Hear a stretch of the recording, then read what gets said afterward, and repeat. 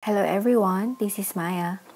Sa video na ito, aalamin natin kung paano mag-transfer ng funds from Komo by EastWest to Union Bank of the Philippines.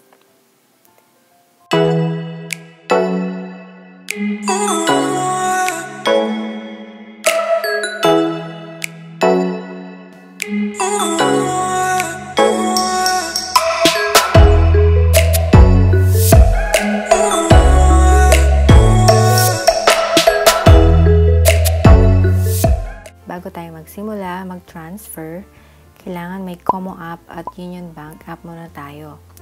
Para sa mga Android users, you can get it on Google Play Store, at para naman sa mga gumagamit ng iPhones, you can download it sa App Store.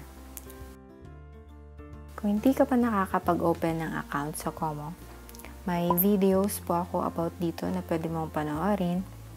Panoorin mo na rin po ang aking other Komo videos. Maglalagay ako ng link sa description box below. So, ang una natin gagawin ay i-open ang app at mag-login.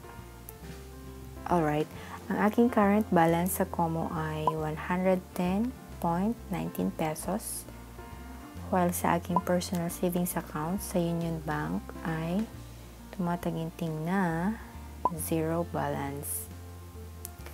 Sa bottom navigation, itap lang po natin ang transfer icon. May mga accounts akong na-save na sa aking favorites before, which you can see here right now. I think maganda na i-save ang recipient to your favorites para mas mabilis ang transfers in the future. I-click mo na lang siya, and the other details ay automatically provided na. Pero kung wala pa sa listahan yung papadalan mo, just tap Send to New sa upper right corner ng screen. Alright? Fill in the account name at account number ng recipient. Pagkatapos, itap ang Select Bank and choose Union Bank of the Philippines. Ayan, please note na sa ngayon, ang Komo only supports outbound fund transfers gamit ang Instapay network. So far, sa Komo, free pa rin ang pag-transfer ng funds gamit ang Instapay.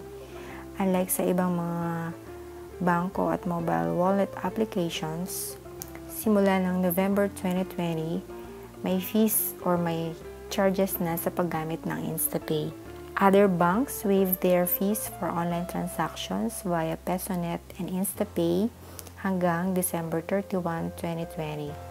I-enter ang amount you want to send and a short note about the transaction. Although optional lang naman ito, I guess kahit ano pwede mong ilagay. Ang tanong ay kung magkano ang pwedeng i-transfer gamit ang iyong Komo account. From my own experience, I was able to transfer as low as 10 pesos from Komo to other banks and mobile wallets. And based on what I heard from others, pwedeng mag-transfer kahit piso lang. Per day, you can transfer 50,000 pesos kada transaction per beneficiary. At may limit na 200,000 kada beneficiary per day. So, kung magta-transfer ka sa dalawang magkaibang beneficiaries or bank accounts, pwede ka mag-transfer ng maximum of 400,000 pesos.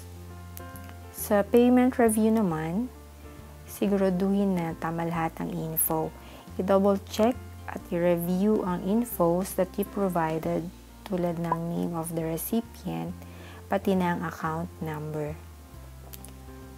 Swipe to send pagkatapos mo confirm ang lahat ng info. I-enter ang one-time PIN that will be sent to your mobile number through text message. And that's it. Fund transfer successfully sent. Pwede mong i-save ang recipient sa iyong favorites para mas mabilis ang pag-transfer next time.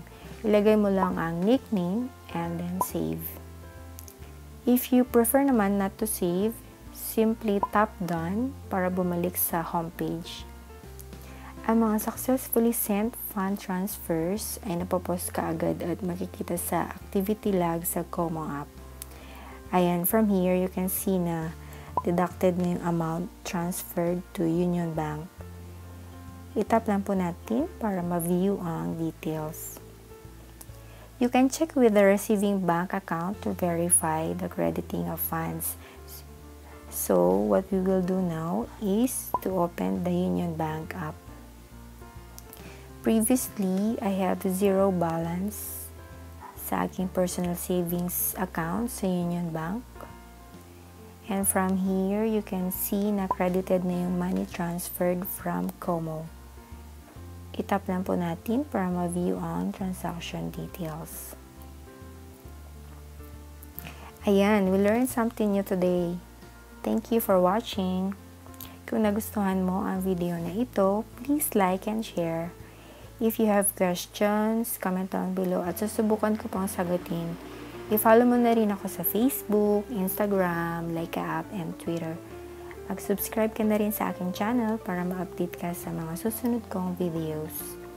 May you all have a blessed day. Paalam!